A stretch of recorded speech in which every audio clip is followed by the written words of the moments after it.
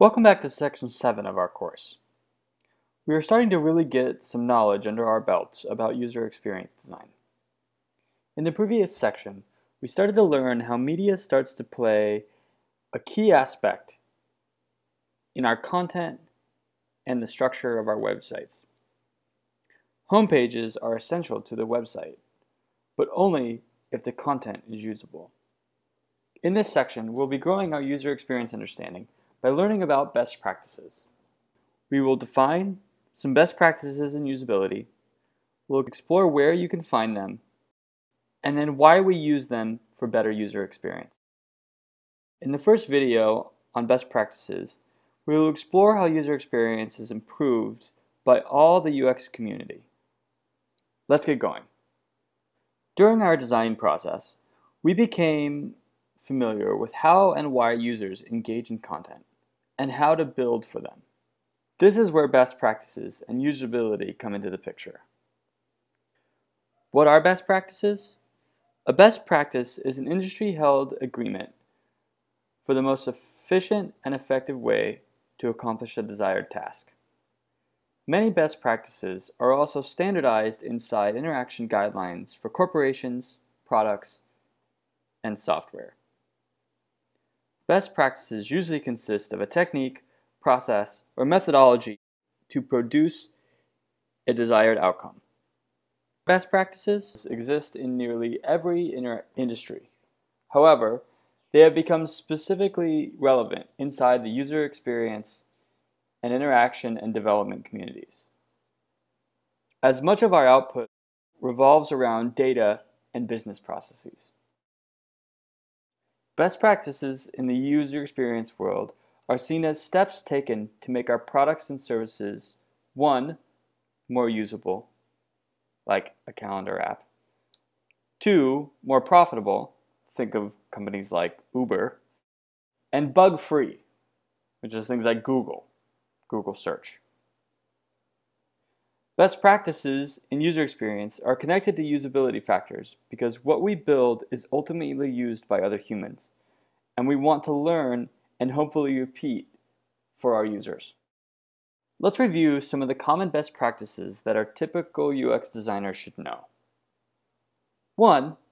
Keep content as concise as possible. The web is a fast medium, especially when we consider mobile first. So keep it quick and understandable. 2. Use headings to break up long content. Web pages scroll, and you can keep your user far more engaged through breaking up the content with headers. This is especially important as content scales down to a single page on your mobile device. But this also applies to the content chunking we discussed earlier. Number 3, when designing a list, use a bulleted or zebra text formatting for clarity. This helps you know what is listed and it improves legibility. For hyperlinks, you want to make them as user-friendly as possible. Blue with an underline is an HTML standard for a hyperlink.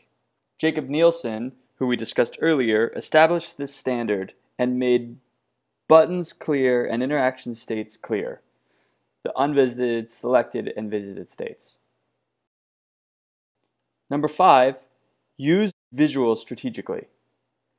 Visuals should enhance legibility and be supportive to the use of headings and concise content. Best practices are growing, an ever-changing set of guidelines that all user experience designers should be aware of. The web is being used by billions every second, and that means we learn from that process, and how we build experiences is constantly in flux. Some places you can go to keep up with best practices are the Norman Nielsen group at nngroup.com. You can also explore the w3.org, which is the development group that maintains the web standards, or Mashable.com has a website usability tips. Smashing Magic Magazine also keeps up on best practices, and many UX articles and blogs will also discuss best practices. There are many, many more, and the conversation is never stopping. Best practices can be seen in a cooking analogy. Best practices are the ingredients in building a great user experience. Like cooking, the challenge is combining the right mix of ingredients to get the desired outcomes by a good cook. And a good cook tastes his ingredients. First, you can guarantee a quality product if you know that you're using the freshest ingredients. And if you're using the best practices, that results in a better user experience. It is both science and art, and you should be learning and experimenting with new combinations of best practices for whatever problem you're solving on the web.